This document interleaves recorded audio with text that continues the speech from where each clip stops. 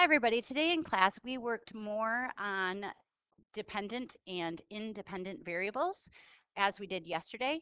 And today we went one step further with them after we graphed them or put them into a table, then we actually graphed them. So we're going to go through those steps today.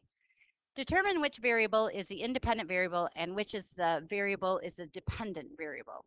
Write an equation, make a table, and plot the points from the table onto the graph. Here's our scenario. Enoch can type 40 words per minute. So I'm going to go ahead and grab a highlighter to start highlighting some basic information I know I'm going to need. Let W be the amount of words that are typed, and let M be the number of minutes spent typing. So when I'm looking at dependent and independent variables, first of all, I have to decide which one is dependent on the other. So I do this in my head. Is the number of words dependent on the minutes that they spend typing, or is the number of minutes depending on how many words are typed? So usually that helps you make sense of it. Like the backwards one, the minutes to words, doesn't really make sense. So what is independent has to be minutes. I can type for 1 minute or 2 minutes or 3 minutes. And in that typing time depends on how many words are typed.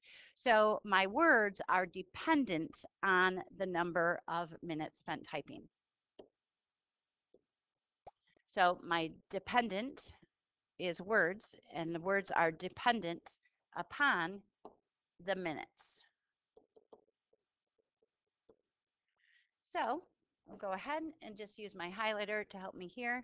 Words are dependent. Dependent goes in the second column of my table, and the minutes is independent. That goes into the first column of my table. So we'll go ahead, and now that I've got that, I'm going to go ahead and I'm just going to shorten the word minutes here and let my dependent variable be words. This was going to be W, and this is M for minutes. So I've got two variables, starting with my independent variable. It says 40 words per minute. So in 1 minute, I have 40 words. So I'm just going to go up 2 minutes, 3 minutes, 4 minutes, 5 minutes. Now, if it's 40 words per minute, when I think about an equation, it's really 40 words per 1 minute. So times 1 minute will give me the amount of my words. So if I'm going to continue working that out, if I have 40 words in 1 minute, if I times that by 2, 40 times 2, now I have 80 words. If I have 3 minutes, 40 times 3 is 120 words. And we continue that, 40 times 4, 160 words. 40 times 5, now I have 200 words that are being typed. All right. The other thing that we learned, now that we have an equation, so we've done that, we've determined which is independent and which is dependent. We've filled in the table. The last part of my directions say plot the points from the table onto the graph. So I know that a graph needs titles. So I'm going to go ahead and I'm going to start out with my titles. My title of my graph is words per minute.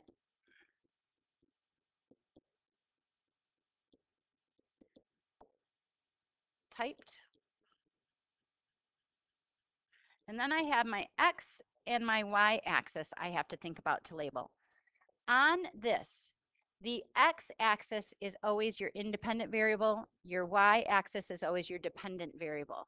So that think about that your y-axis is dependent on your x-axis. So we'll start with our x-axis, and the x comes before y. And when you set up a pair, the ordered pair is x, y. If we set up our chart that way, everything from the table comes off in the correct order. 1 minute, 40 words, and so on. So our X, we want this to be our minutes.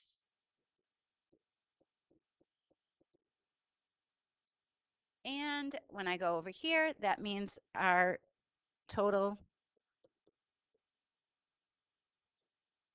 words typed. All right. I know that each graph needs to have a 0 there. And now when I look at my minutes 1 through 5, I have plenty of space for each of these lines to be a separate number. 1, 2, 3, 4, 5.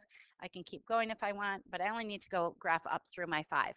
Now words, I can see that I've got 40, 80, 120. They go up by 40s. I can continue that here, or I can count by 10s, 20s, 30s, 40s. But since my data is already set up in my 40s, I'm going to continue with the pattern that I see there. 40, 80, 120, 160, 200. So it fills up half my chart, but it's okay. I could skip every other line too if I needed to. So now, knowing I'm plotting my points with X, Y, the first one is 1 minute, 40 words. If I move on my X-axis to the 2 minutes, I go up to 80 words. 3 minutes, it tells me 120 words. 4 minutes, I'm going up to 160, and at 5 minutes, I'm going up to 200.